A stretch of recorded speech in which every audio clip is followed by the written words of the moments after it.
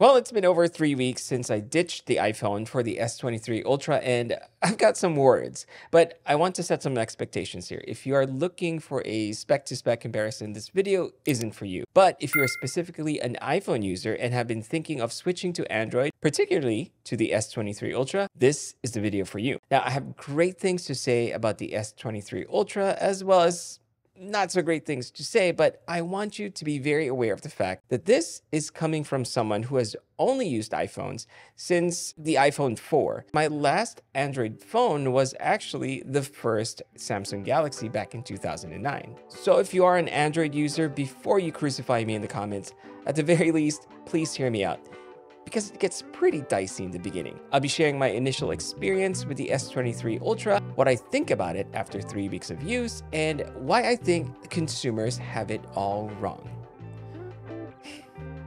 Here we go. Mevo is an ecosystem for multi-camera recording and streaming with easy-to-use software that lets you capture high-definition audio and video.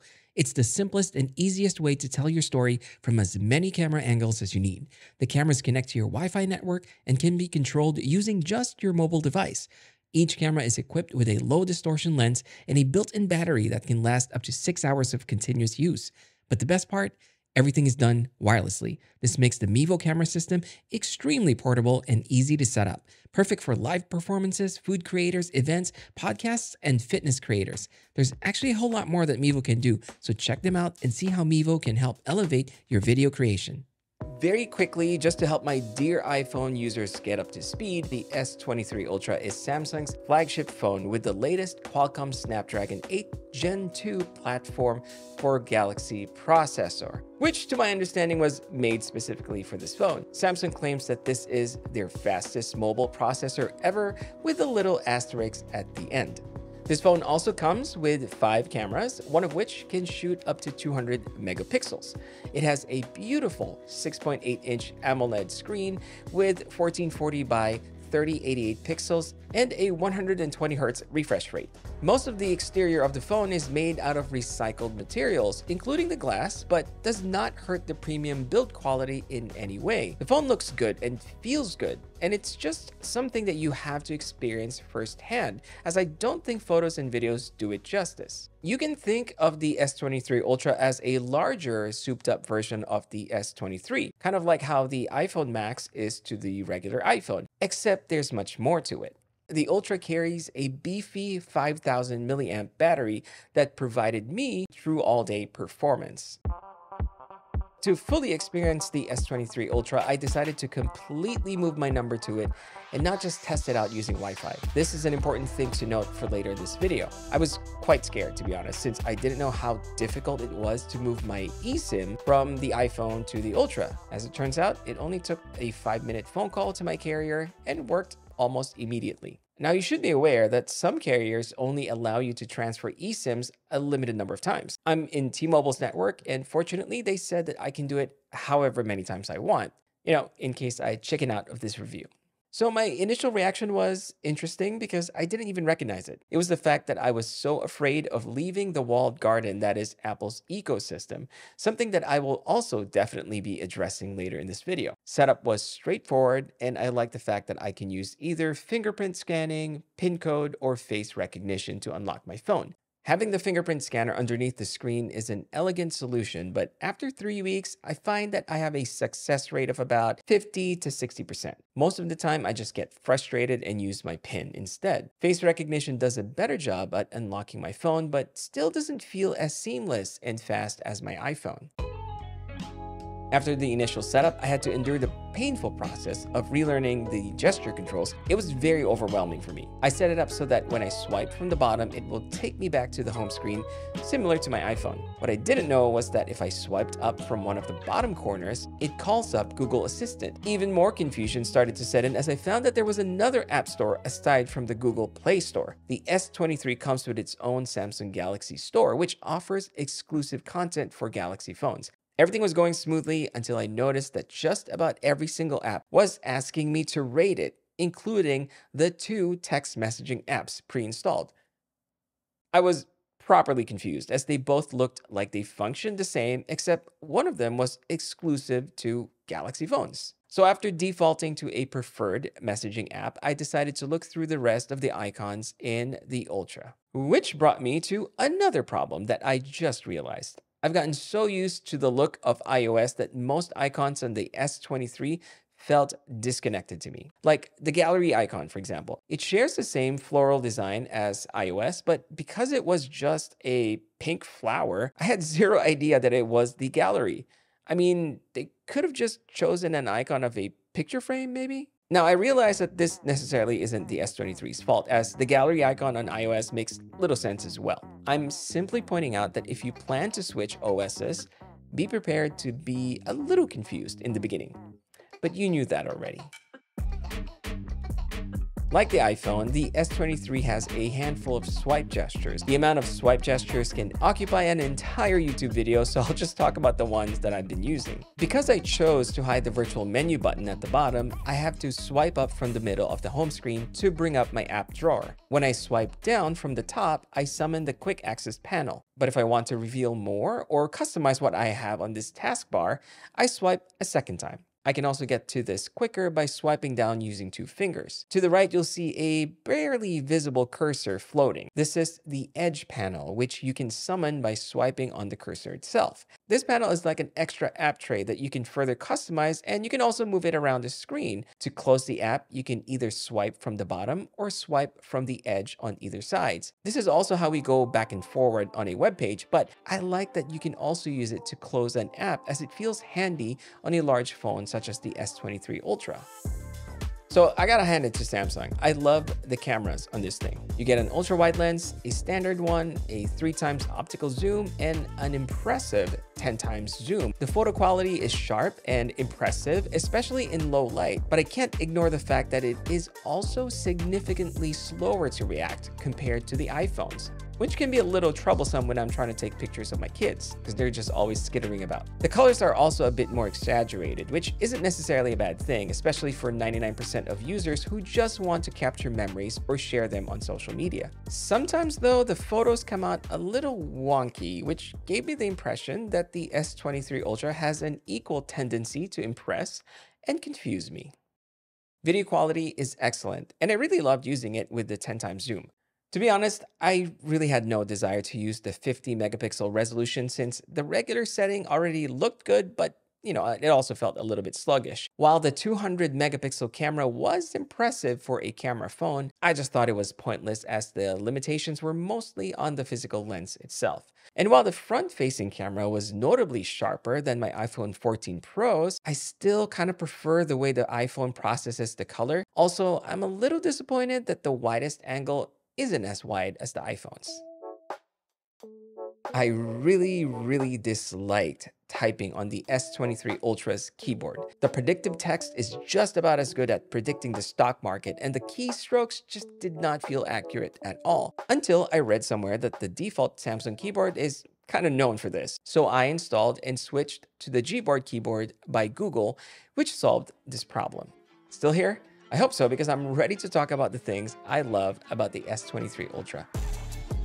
The S23 Ultra screen is something you need to experience yourself. The edge-to-edge design really does a lot to make the experience much more immersive. Ironically, Apple Music looks so much better on the S23 Ultra. It just feels like it belongs in a screen like this. The 120Hz refresh rate make using it feel snappy and just lightning quick. Far gone are the days when I used to think of non-iPhones to be inferior in terms of the UI animation and fluidity. Also, customizing your home screen with animated wallpapers only further emphasizes the beauty of the S23 Ultra's screen. I never knew how disruptive the iPhone's dynamic island was to my viewing experience until the Ultra with its punch hole design. I know I've always said I didn't care for the notch design on iPhones, but it really does make a difference.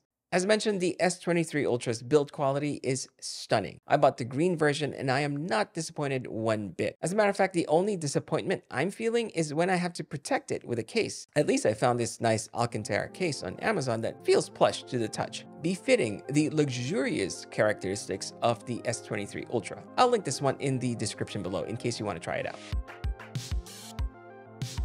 The 5000 mAh battery delivered in terms of performance. I started the day with a 91% charge, and 16 hours later after heavy use, I was left with 13%. Even more impressive was the super fast charging of the S23 Ultra. This is perfect for when you're getting ready for work. I plugged in my S23 Ultra at 55% battery, and about 10 minutes later, it shot up to around 79%. It almost feels like the perfect pair to my Apple Watch Ultra. Speaking of pairing, I was able to pair my AirPods Pros to the S23 Ultra with no problem. The only difference I noticed is that the music doesn't stop playing when I take one earbud off, and spatial audio doesn't work.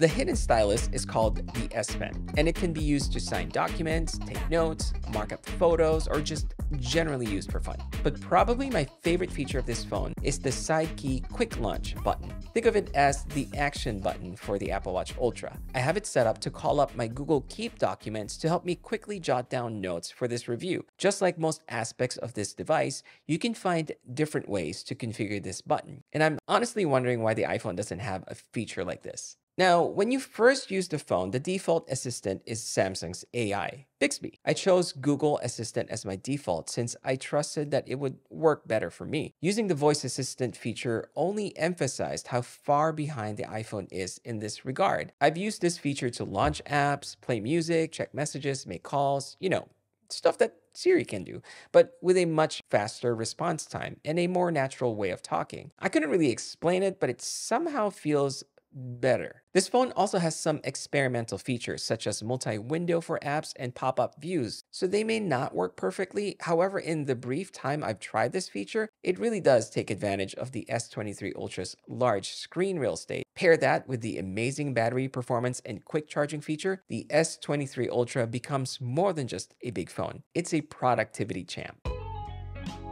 With all the amazing things the S23 can do, the biggest problem is not the phone itself, but rather the apps.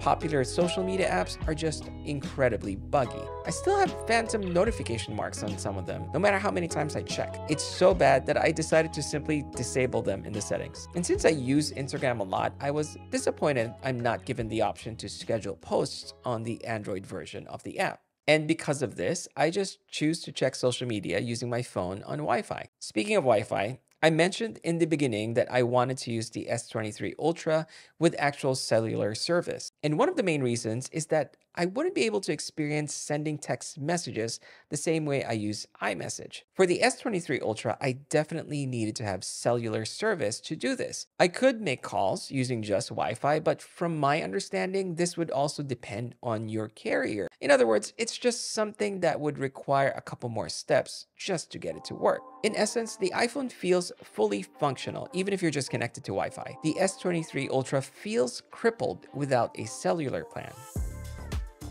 Moving over to an Android device means that I don't receive iMessages unless I'm in front of my Mac or have my iPhone next to me at home. Otherwise, I would have to tell every single person I know on iOS to switch off iMessage on their devices if they want to text me. This would have driven me completely insane, except that I still use my Apple Watch Ultra with cellular service. This means that if an iMessage was sent to me, it will go straight to my wrist. Everything else goes to my S23 Ultra. So if you're coming from iOS, this is going to be your biggest problem. Apple has built an amazing ecosystem that works seamlessly across their devices. They have done such a good job building that walled garden that anyone who ventures out will definitely feel the hurt.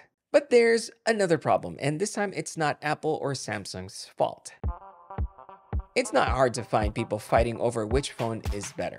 All you gotta do is read the comments on YouTube, maybe even on this one. But this is such a pointless argument as both phones clearly have their own strengths and weaknesses. The problem is the people, thanks mainly to their preferred way of doing things and brand loyalty. I recently met with some family and friends, and the conversation turned towards me switching to an Android device. Mind you, I didn't bring this topic up, and as a matter of fact, I didn't even take my phone out of my pocket. It's simply because at some point during the previous week, some of them noticed a green bubble pop up in their messaging app. This elicited some humorous text messages. I even got a long distance call from a friend overseas. I'm not kidding. Fact is, it doesn't affect their lives in a huge way, but it does feel like it got disrupted, and no one really likes that. In the last 3 weeks, I've upset more people than I have in the last 3 years. So just be aware that once you are out of Apple's ecosystem, not only will you feel it, but people will also constantly remind you of the fact.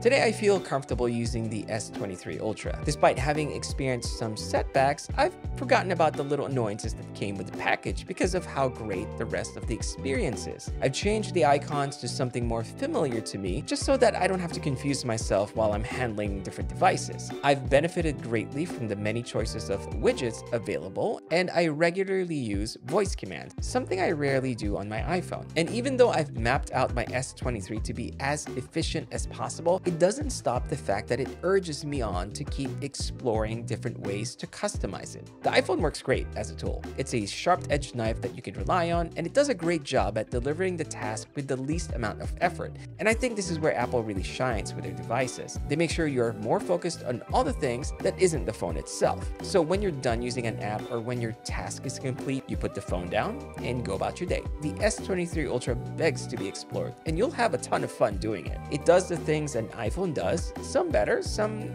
not so much, mostly just in a different way. But you also have the freedom to try different things. Not all of them may feel refined or buttoned down, but variety is what makes it much more interesting. More importantly, it gives you the sense that the phone is conforming to your lifestyle and the way you do things, not the other way around. And this is where consumers like you and I get it wrong. One phone is not better than the other. It depends on your workflow, your way of going about your day, or accomplishing a certain task. Sure, there are some hiccups along the way, but that's apparent on either devices. If you're still thinking of switching, this video shouldn't deter you. If anything, it should encourage you. After 3 weeks of use, I found myself checking social media and iMessages with my iPhone, but when I'm heading out, I grab the S23 Ultra because I know that it's going to be a great and interesting experience. Thank you for watching this video, and don't forget to subscribe and hit that bell icon. I'll see you guys soon.